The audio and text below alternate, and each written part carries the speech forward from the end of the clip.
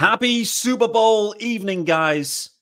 Yes, the Marlins saved a big transaction for Super Bowl night. Nick Gordon acquired from the Twins. Stephen Okert going the other way. This is a Bendix masterclass, baby. Tons to get into. Where does Nick Gordon play? How does it impact everyone else on the roster? What have the Twins got in Stephen Okert? Spoiler alert, not much. Tons to get into. This is Locked On Marlins.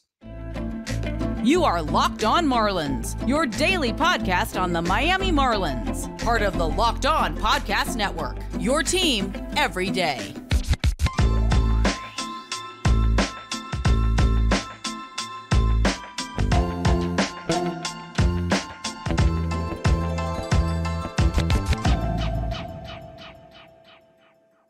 Greetings from England and welcome to Locked On Marlins. This is an emergency podcast brought to you on Super Bowl Sunday. Yes, even on Super Bowl Sunday, there is still a Locked On Marlins for you. Thanks for making Locked On Marlins your first listen of the day. Welcome to the show. This is your team literally every day. I'm your host, Peter Pratt. Yes, I am British. Nevertheless, I am here for you. Hit me up on X at @MiamiMarlins_UK. There is a YouTube channel as well, guys. Make sure you hit subscribe over there too. We are growing rapido, not as rapid as what I shared earlier on Twitter. For those, if you know situation, but we won't dwell on that. Guys, if you're watching, you have the graphics to help you, and you'll see this is an emergency pod. You know that, but also there's a guest joining me for an emergency pod. Chase, the loud Miami fan, is back. How we doing, brother? Happy Super Sunday, Peter, from around the pond. Nice to see you. Big stuff to talk about it. Let's get it. This is going to be a fun one because Nick Gordon, the profile, the history, the connection to the Marlins, like there's fun here anyway. But there's like a collateral damage thing that we need to kind of piece together. Like, what does it mean for so many other players? Like, this could impact so many guys or no one, to be honest with you. So this is going to be a really, really fun episode. And there's going to be a lot of speculation. If you love speculation, this is probably the episode for you. You will enjoy this one. But this episode is also sponsored by our good friends over at FanDuel. You can make every moment more. New customers join today. Today is the perfect day, by the way. And you'll get $200 in bonus bets if your first bet of $5 or more wins. Just visit FanDuel.com/lockedon to get started. All right, why are we here? Why is there an emergency podcast on Super Bowl Sunday? The Marlins have acquired Nick Gordon from the Minnesota Twins. Yes, the Marlins and Twins have hooked up again. Stephen Okert going the other way. We heard the news that Nick Gordon go to the Twins. You're thinking, oh boy, what's the return going to be here? Stephen Okert. So that's the trade. Chase, specifically about this trade, we're going to get into what it means. But your immediate reaction when you heard Nick Gordon acquired for Stephen Okert? Once I heard, I had to go look at what position the guy played because I didn't know much about him, to be honest. And looking him up, he has a short career so far. It looks like he had a broken tibia last year, took him out early. I guess that listening to the Fish on First team, that was against the Dodgers.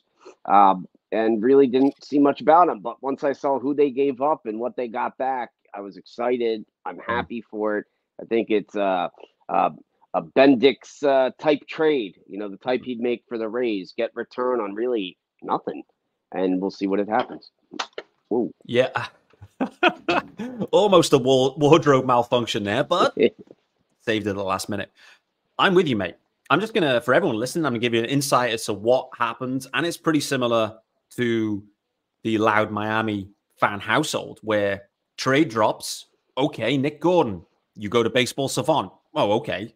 That doesn't look amazing. 2022, that looks interesting. What's that looking like? Whoa, 22, baby.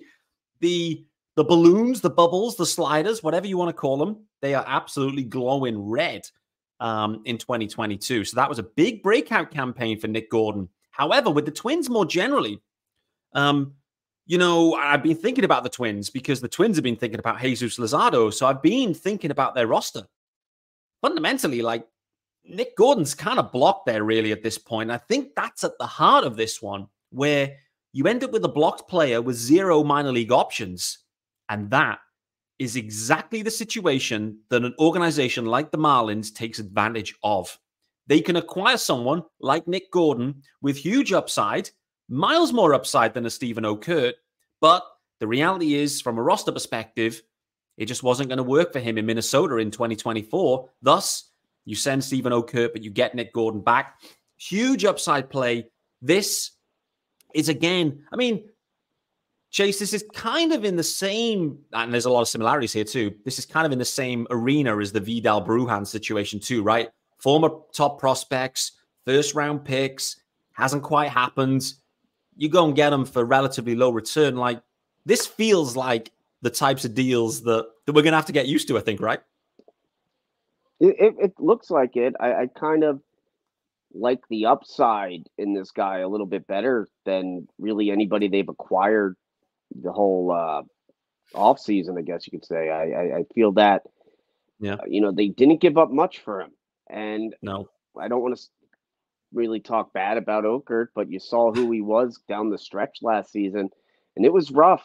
He would be put in certain situations out of the bullpen, the tall guy with the great hair, very recognizable. But he unfortunately was starting to be recognized for blowing games, blowing holds, and really giving the other teams opportunity to come in.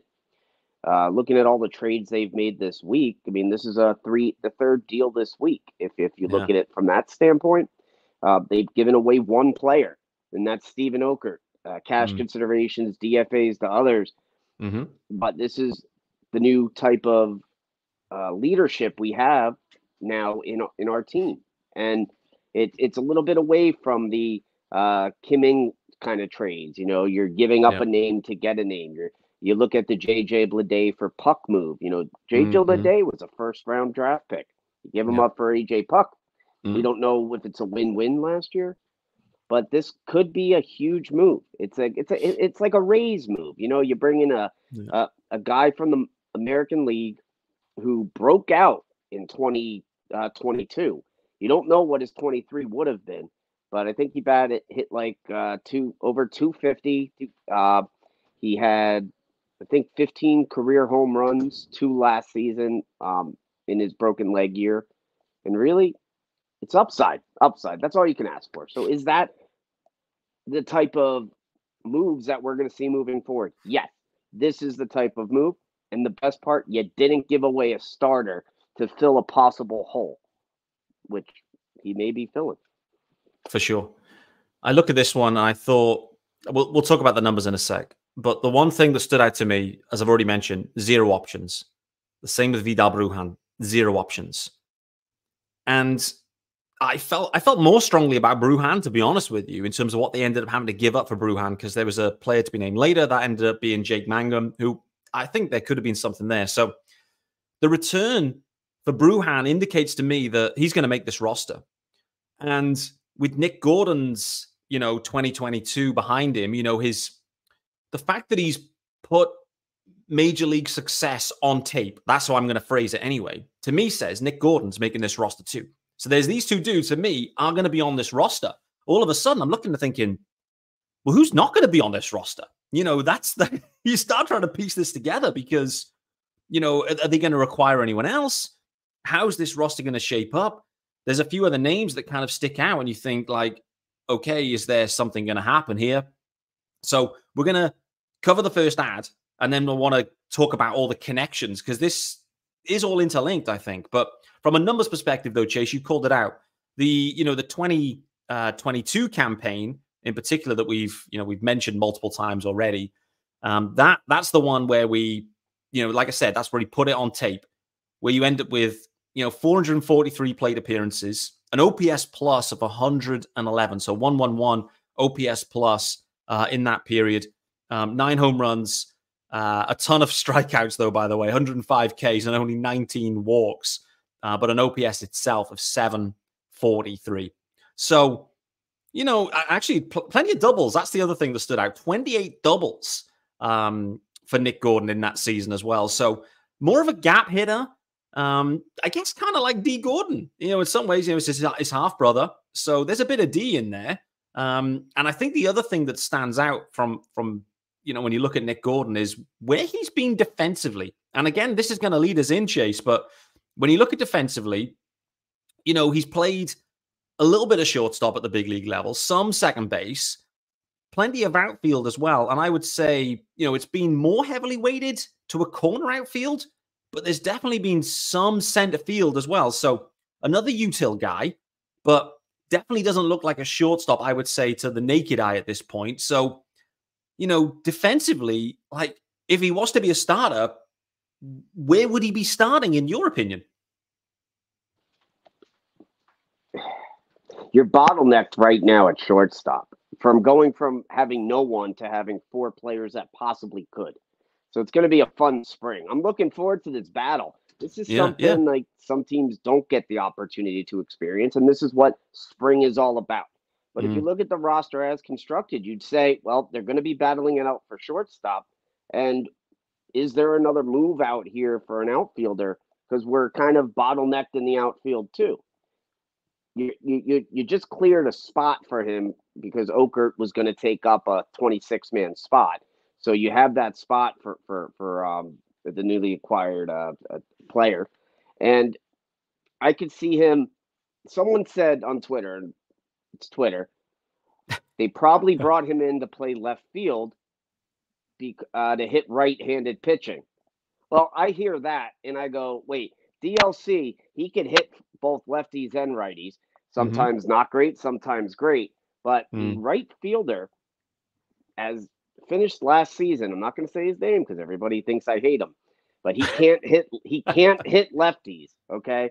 He can't hit lefties or left-handed pitchers. So if you're going to have a spot for him, Sanchez, oops, I said it, he was going to be the odd man out coming into last season. Fish on First wrote an article about it when he was struggling in April. Well, if he starts out struggling this season or even in the spring, can't you see this player taking right field? I could see Nick Gordon taking right field right off the bat. And I kind of like it. He had a decent average. If he has speed, he could cover the field, help Jazz from running into walls, maybe call him off here and there. Yep. I could see him in right field or short, unless he could play catcher somewhere here. But that's kind of where I could see it happening. It's going to be a battle, and you've got to love that going into spring.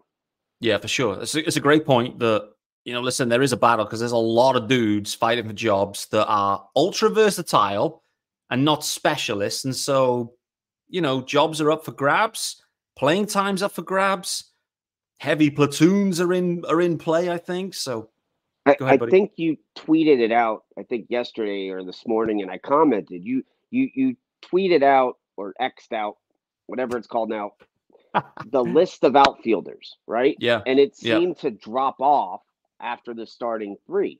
But now you're adding another one into that mix. So you know what, Pete? They saw your tweet and they made the move.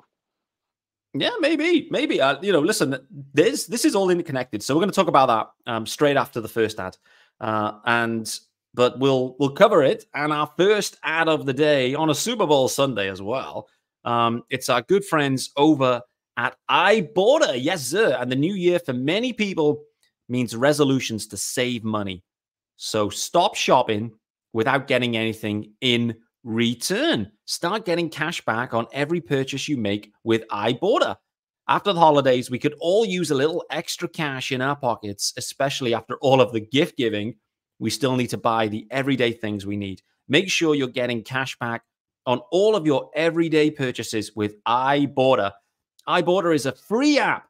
Yes, you heard that correctly. It's a free app that gives you the most cash back every time you shop on hundreds of items, from groceries to beauty supplies to toys. So you can make sure everything you're buying is beating inflation no matter what you're purchasing. The average Ibotta user earns $145 per year. $145 per year. That could cover the cost of an entire shopping trip, buy that flight you've been eyeing, or that game you've been dying to go to, or even, with Valentine's coming, that fancy dinner you've been craving. So what do you have to do? Pretty simple, guys.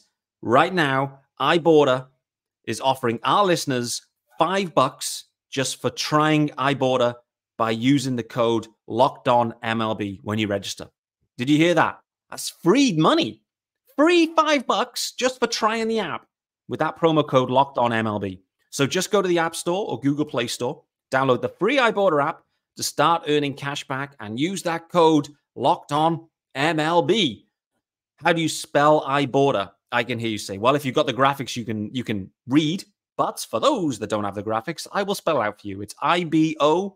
So Ibotta in the Google Play or App Store, and use that code LOCKEDONMLB. All right, guys, back here with me, Peter Pratt, and Chase the Loud Miami fan on Super Bowl Sunday. We are running through an emergency podcast here. Nick Gordon acquired by the Marlins, and Stephen Okert going back in return to the Twins. Chase, we've already started to piece this together in our minds. What does it mean for X? And literally X. Let's start there. Xavier Edwards was the first person that came to mind from my perspective. Xavier Edwards, great end to 2023. I love the profile. However, does have minor league options. So as I'm starting to piece this together, I'm thinking, ooh, I wonder if this is going to mean, listen, X, just start you off in AAA, be ready to go. Your next guy up. But how do you see this impacting Xavier Edwards?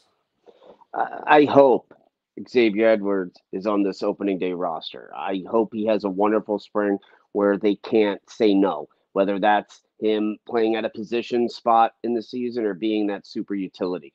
If we're penciling in Birdie as the starting shortstop again, anything could change. If we're penciling in Birdie, then Xavier Edwards takes the Birdie role.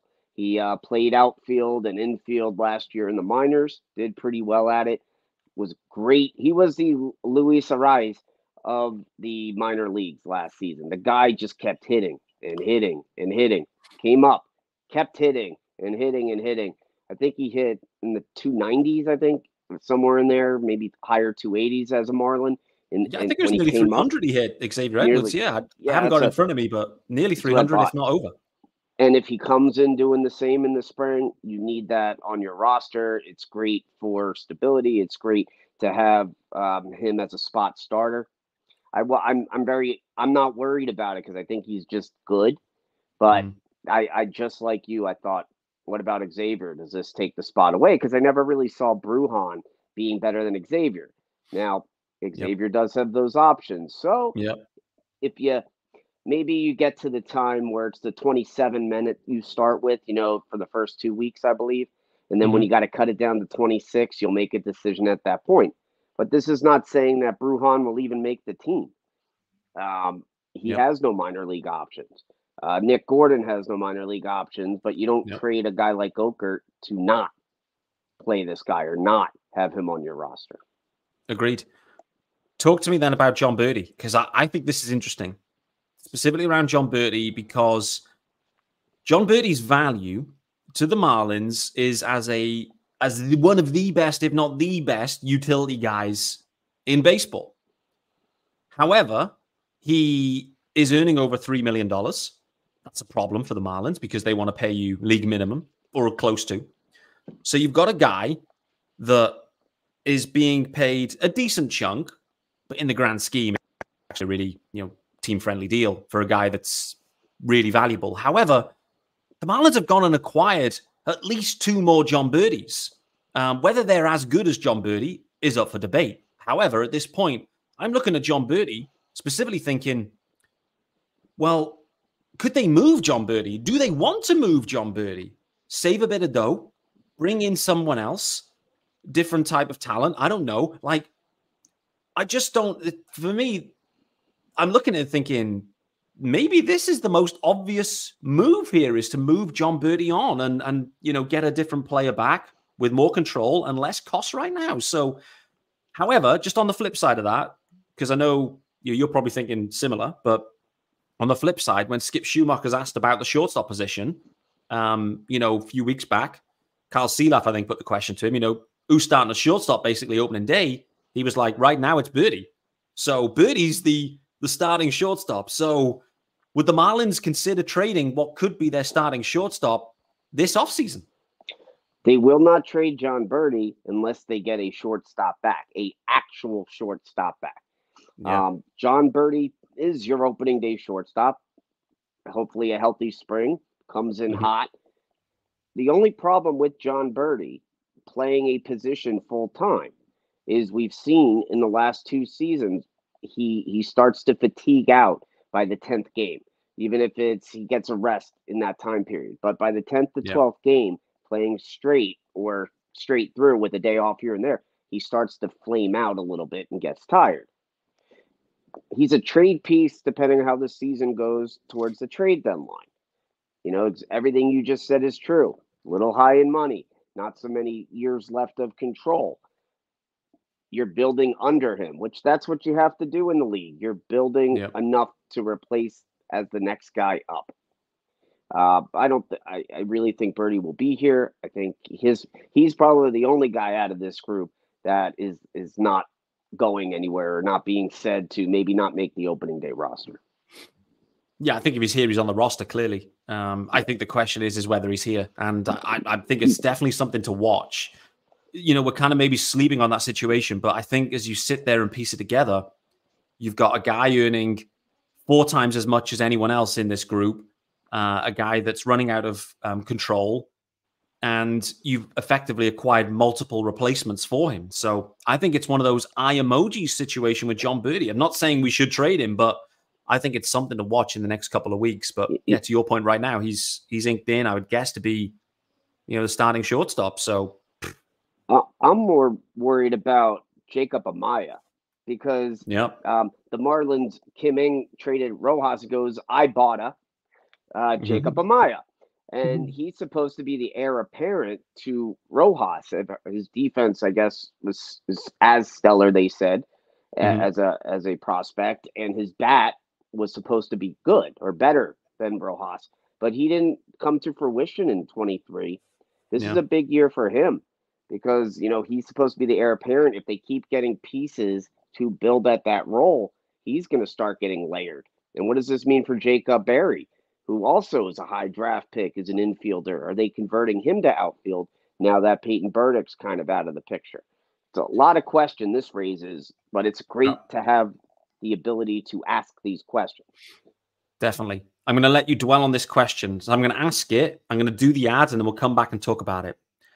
The question is, I know we're saying that John Birdie is likely to be the starting shortstop. However, with Nick Gordon being acquired and his history of playing center field, let me just put this to you without answering, because I want you to answer after the ad. But is Jazz Chisholm actually the best shortstop on this roster?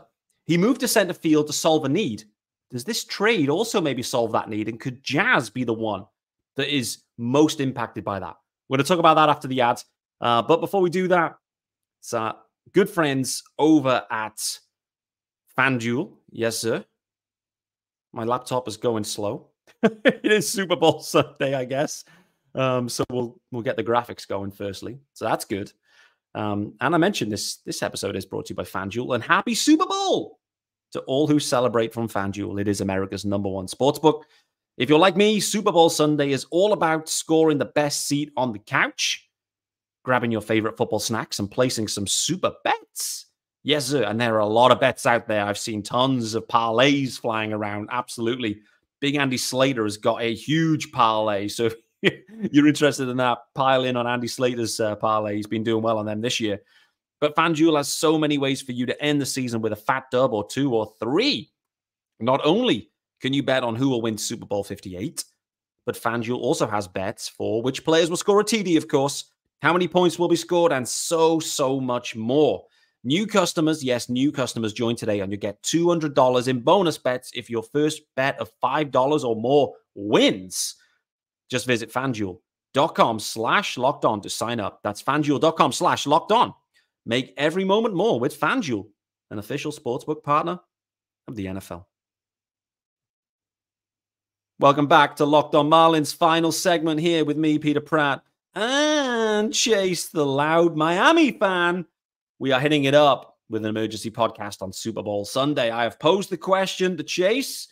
is Jazz Chisholm actually the best shortstop on this Marlins roster right now, irrespective of him being penciled in at center field heading into 24? Jazz is not the best shortstop on this roster. Jazz is the best center fielder on this roster, and that's where we're going to keep him.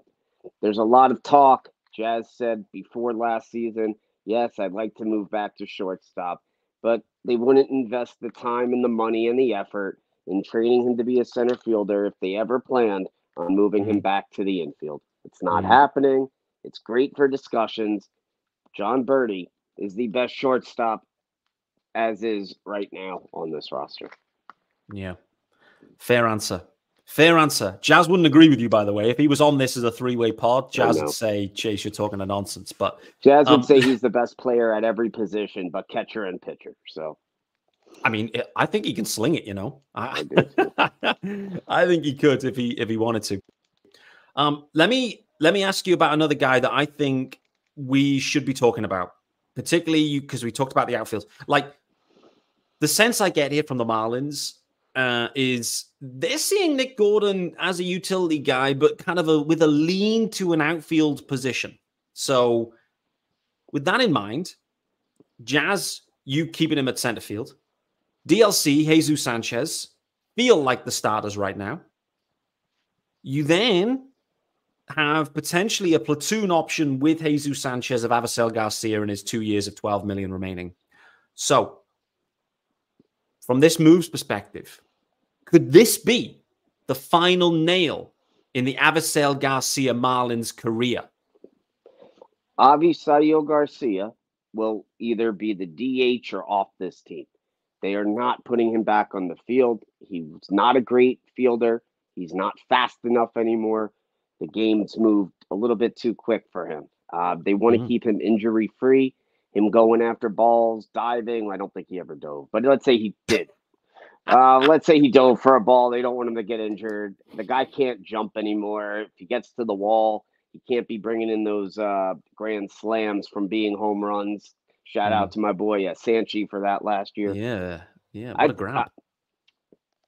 In all truthfulness, no jokes aside, if Avisail Garcia plays like crap in the spring, he's not going to make this team, and they're going to have to eat the money. There's too much now of a bottleneck out in the outfield. I mean, if you wanted power, you just cut Burdick. You're bringing in guys. You have power in Sanchi, but he can't hit against lefties. So if anything, I'm looking at more Gordon, Sanchi platoon out there, depending on who's pitching. Unless one of them just outshines the other so well, you have to play him. I don't see DLC. I hope he's never injured, so I'm going to knock on wood here. But without an injury, DLC is your left fielder. He hit 19 home runs last year. Every year he's gotten 6 more, so I expect 25 to 30 out of him this year. He's only going to get better in more playing time in the outfield, and I don't think he's that bad as everybody makes him anyway. So and your center. Here's the big thing, right? And here's the biggest question mark that no one can answer: will Jazz stay healthy? Because if Jazz doesn't stay healthy, this conversation's mute, and you have enough in that pipeline to fill that role. Which we all hope Jazz stays healthy and goes 40 for 40 this season. For sure.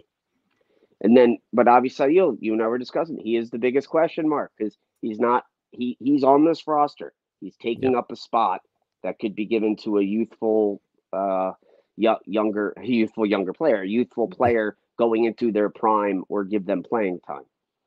So it's going to be a big spring for him. And they're not paying him 12.5 to sit on the bench. It's just not happening. Yeah, it feels like it's been a recurring conversation around Avisail Garcia.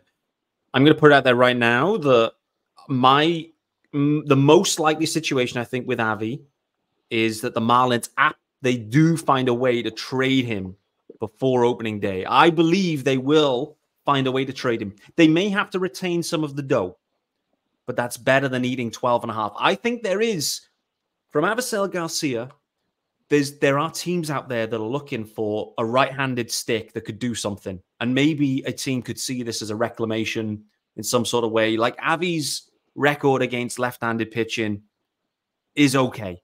It hasn't worked out in Miami. But I think there's enough teams looking for this type of thing that I think the Marlins could find a way to get a deal done. If indeed they, maybe they want to retain Avi and they see value, and he is a good platoon partner with Jesus Sanchez, but it feels like it's the best for all parties to move on at this point. And I feel like the Marlins could well get that done. There's definitely a few clubs that are hunting this kind of right-handed, outfieldery, DH, bench bat, something.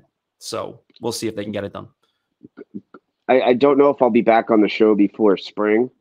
I just wanted to throw this at. I probably won't. I just wanted to throw. I don't know unless you invite me in the next week, but I did want to throw this out there just to let you know. I'm excited for this spring. I'm excited now more for the shortstop battle that's going to happen. Who will be there? But I think the spring is going to be huge for Johnston because he kind of falls in this too. If he has to make the team as your backup first baseman, that's another spot taken. So it's a lot of noise out there and good noise. I want to hear those bats going and whatnot. So it's just exciting time to be a Marlin fan.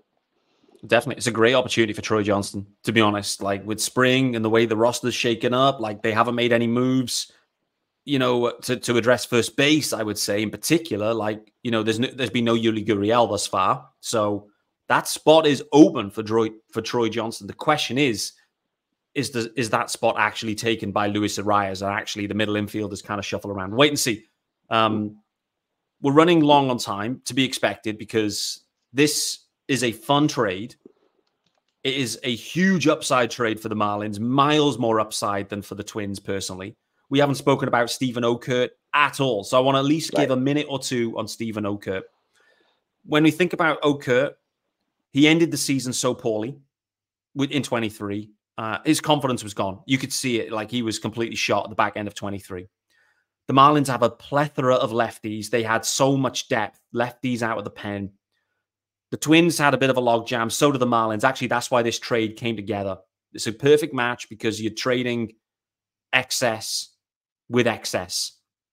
The Marlins get the better deal out of it because their upside is much higher than Okert, in my opinion. But overall for Okert, it ended poorly in 23, though, Chase. However, I must say, Okert, he's been a good couple of seasons with the Marlins. He's been pretty effective all in all, and actually has had a decent Marlins career. And so, it didn't end the best, but we should remember Okert for what he contributed, and I think that has been above average, I would say, for the majority, to be honest with you. So, last memories on Okert, not that he's died, but he's no longer a Marlin.